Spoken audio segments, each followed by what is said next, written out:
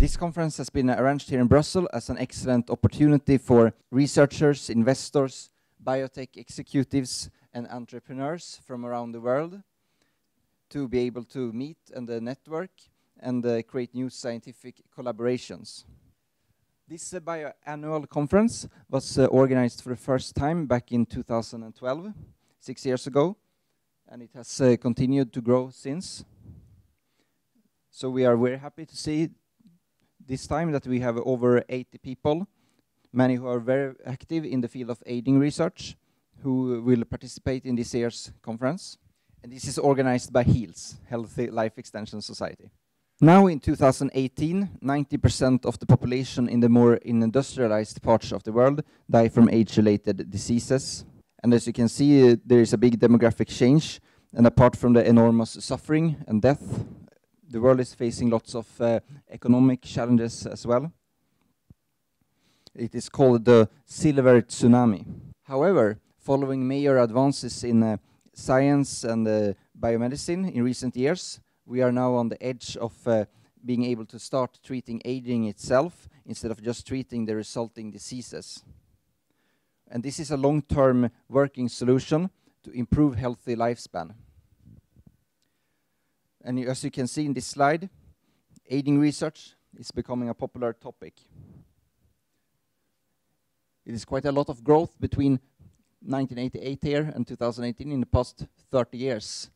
If you look, for example, at cellular senescence, which is one part of aging that has developed a lot during the past few years. And this quickly growing trend has resulted in the growth of an emerging industry that is focused on treating aging itself. For example, all the types of biomolecular damages that exist in the old but not in the young. We have several leading experts here in this area today who will talk about cellular senescence. For example, Dr. Thomas von Sklenicki, who has been in this field for a very long time. And over the last years, we have also seen the launch of multiple biotech companies that are focused on longevity and trying to target the different aspects of aging damage, the hallmarks of aging. Examples include Unity, In Silico Medicine, Clera, Calico, and Human Longevity. And also new investments funds have started, such as Forever Healthy and the Juvenescence, that are focused on rejuvenation biotechnologies. And we will have a panel later discussing this emerging biotech market. But one of the most interesting questions here is, how will we prove efficacy of geroprotective therapies? How can we actually be able to validate an intervention in the aging process? How will a pipeline of translating fundamental research regarding the basic science of rejuvenation and make clinical applications out of it? How will such a path look like? And to start answering this question, a retreat was organized back in 2015 under the National Institute of Health, R24 Geroscience Network, that also culminated in a publication in the Journal of Gerontology, Biological Sciences. And in this paper, the authors generated concepts and the frameworks for early proof of concept clinical trials for therapeutic interventions that target fundamental processes of aging. And back 3 years ago, the FDA granted permission for the targeting aging with metformin, or TAME trial.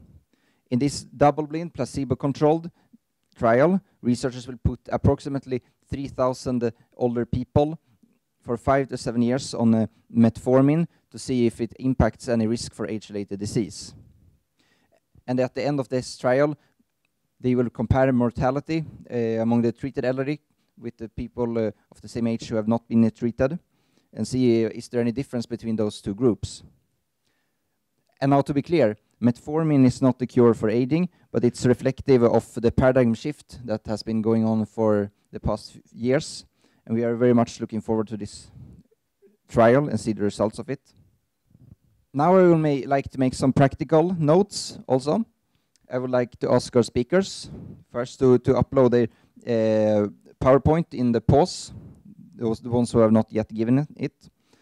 And tomorrow we start at 9:30, but the doors open already at 9, so you should try to be here in time. And also before lunch, tomorrow, just before lunch, there will be a photograph taken. So please be sure to be here. And on Twitter, you can use the hashtag EHA 2018. And for lunch, also, sandwiches will be served. And you have the Wi-Fi password, so you should write it down. Also, please remember to be back on time to respect the people that are speaking in the afternoon.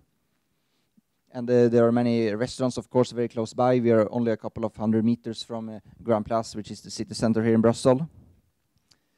But coffee and tea and light refreshments will be served during the pauses. And smoking is not allowed. And please try to turn off the sound of your cell phones. The day shares will be Sven Bultreis, and then on day 2 we will have Vincent Fagot, and then on day 3 we will have Alexander Tietz-Latza. And at the end of the day, after the lectures, there is an informal meeting where all speakers and everyone attending can come and have a drink. And this informal meeting will be on the first floor above the pub La Mort Subite, which is just close to here, very close. And this conference is organized by HEALS, and I would like to thank our sponsors, Elsevier, Mechanisms of Aging and Development, Longevity, and HEALS, and LEAF, for their contribution, without which this conference will not have been possible. I also want to thank all volunteers who have been helping out with this event.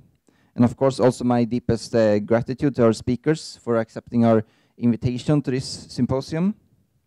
And there will also be poster session on the second floor above here. There is a big conference room, and there you will be able to go and look at the posters. And I also know some people here in this audience who don't like being filmed or photographed. And the people who don't want their lectures filmed, they should talk to Sven. But the people who don't want to risk appearing in any photos, they should talk to Nina here. So I'm looking forward to 3 extremely interesting days. So now I will give the word to our first speaker, Sven Bultreis from the University of Ghent. So thank you very much.